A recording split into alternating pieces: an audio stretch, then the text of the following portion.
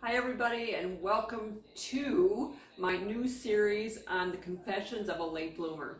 Okay, so today I want to talk a little bit about Colonel Sanders, because I talked a little bit about how he was my idol and how he got me through some really tough times in my life. So I want to tell you a little bit about him. And so let's start out with the fact that he was born in 1890. Oh my gosh! And his father died 5 years later, so he was the oldest of 3 children. And that's when he actually had to learn to cook, when he started honing his skills as a cook, taking care of the family. He really had a hard time holding down a job as he grew up. He just went all over the place. He dropped out of school in the 6th grade, and he said algebra drove me away. I totally relate to that. Can you? I can totally relate to that.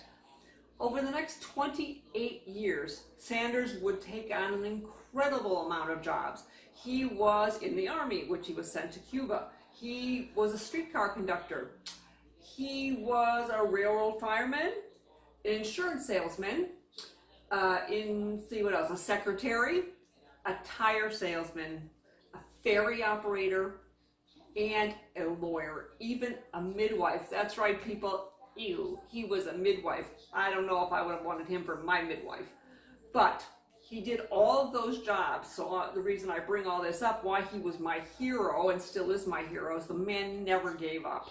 And as he left his youth, he entered into middle age, and it was not looking really good for him. So we're going to go over what happened to him after he got older and had gone through all of that already. So stay tuned for the next segment. It's coming right up after this one, and we're going to talk about what he went through in the next half of his life and how he became known as the Colonel. Okay, so it wasn't until he was 40 that he began selling his chicken out of a service station that he turned into a restaurant. And as he began to advertise for his chicken, he got himself into an argument with a competitor that resulted in absolutely a gunfight. That's right, it was a gunfight. Oh my God, I can't even imagine. 4 years later, however, he bought a motel, which burned down with his restaurant. Oh my God, can this guy catch a break? Yet this determined man rebuilt that motel and restaurant, and until the World War II forced him to close it. Seriously? Are you kidding me? The following year, he tried to franchise his restaurant and his famous chicken, but he was rejected. Check this out. I'm in the fetal position already 1,009 times. 1,009 times he was rejected. I can't believe that he had that kind of fortitude, because I don't know if I could. But he finally hit it big when 65 years old. There you go. There's the number. 65 years old, after years of failure and misfortunes, KFC expanded internationally. He sold that puppy for $2 million. Now, $2 million doesn't sound like a lot in today's money compared to, Facebook and Bill Gates and all those people that have like tons of money, but that's now equal to $15.3 million. Yeah, that's a pretty good deal, especially back then.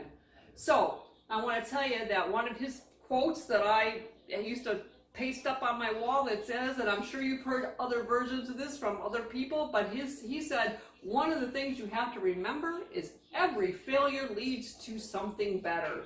And that is why I love Colonel Sanders. And next week on Confessions of a Late Bloomer, I'm going to talk about someone else that also started out at 65 years old. So I think I'm going to talk about Laura, the lady that wrote House on the Prairie, Little House on the Prairie. She did not write her first book until 65, so stay tuned for that. You guys have a great weekend or week, and we'll see you next time on the Confessions of a Late Bloomer. Thanks so much. Bye-bye.